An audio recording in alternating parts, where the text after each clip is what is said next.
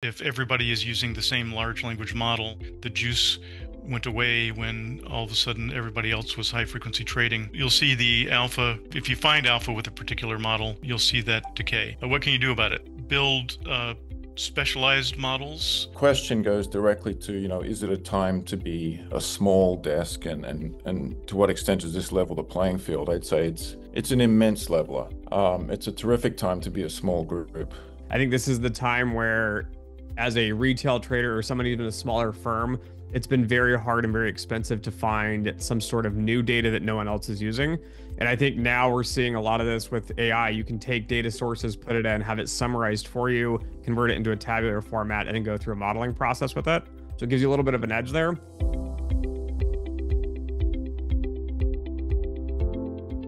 How do you see AI, particularly GenAI and advanced ML, impacting alpha discovery for smaller trading desks? Can it realistically help level the playing field against large institutions? If everybody is using the same large language model, in the same way, when I showed the high frequency trading, essentially the juice went away when all of a sudden everybody else was high frequency trading. You'll see the alpha. If you find alpha with a particular model, you'll see that decay. What can you do about it? Well, build specialized models that are informed with particular types of languages, or literally different languages. I think there's some probably a lot on the table in markets that aren't as large as the United States, because and also the social media in specific languages in those countries and so on.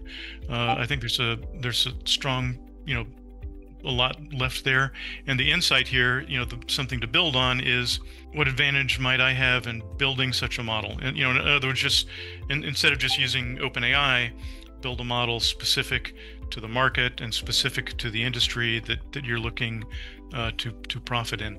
And they don't necessarily have to be huge models for what it's worth. I think generative AI is, of course, these subjects are becoming very large, more general as progress goes on. So there are the number of tasks that you can see the generative AI doing is always increasing. At the moment, what I imagine and what I see that there are tools which are very useful for, I would say, rather on a discretionary trading desk, generally speaking. They provide a lot of ease in accessing information, summarizing information, extracting also information from a large number of sources, in terms of, and also producing some context which can be used by the trader. They can be very useful also in giving a boost in coding, so relatively small companies and trading desks can become competitive on some aspects of trading. Regarding systematic trading, yes, of course, there is some possibilities of enhancing the capacity of coding and interpretation of data. There is an issue of replicability on what your algorithm does, and also explainability. So I would be more cautious there. I'm not saying that you cannot do it in the future. I'm just saying it's something where I would go more cautious about.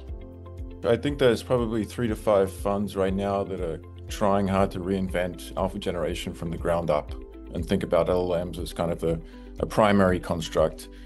And certainly I'm happy to be one of them. I'm not the only one. There are some people who are very well backed and very much bought into this. Your question goes directly to, is it a time to be a small desk, and to what extent does this level the playing field? I'd say it's an immense leveler. It's a terrific time to be a small group, especially if you have sort of the green field and the ability to reinvent the investment process as you go about it. If you think about trading, it's just essentially the gathering of information, the processing of it, the reasoning about it, the making a sensible prediction. Prime time to be there right now, because a lot of the big funds, you can pick out the big names in the hedge fund world, have been touting about alternative data for the last 10, 15 years now.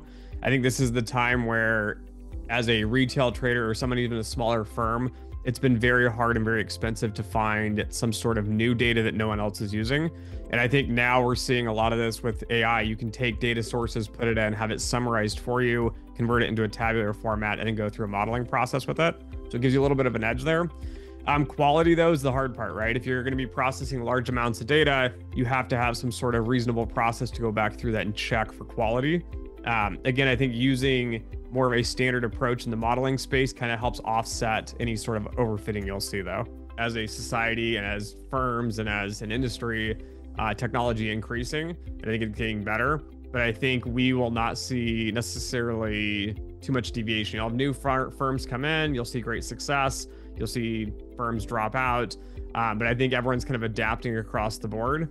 And as we open source things and as things are provided across, different funds, we'll continue to see kind of advancements as a whole, but I don't think we'll see a lot of separation between, I don't know, small firms, big firms, anything like that. I think it'll be kind of a constant movement as society and an industry as a whole.